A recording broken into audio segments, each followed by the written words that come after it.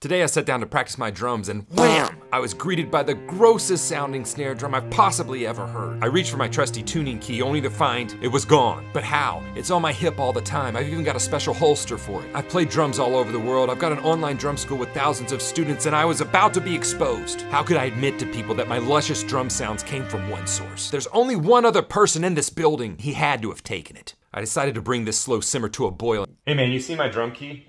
No. Gah! Point counterpoint. He was a mustached fortress of silence. So I decided to set out on a quest to search high and low, to find this hip-hugging key to all of my luscious golden drum tones. And at the height of the search, bam! A vicious blow to the head. I reeled around in horror, expecting to see Grant standing over me in murderous glee, but no one was there. I lay on the floor, dejected, heartbroken. I found your drum key. Ha! I knew I could trust him. I could finally rest in peace knowing all was right and tune my drum.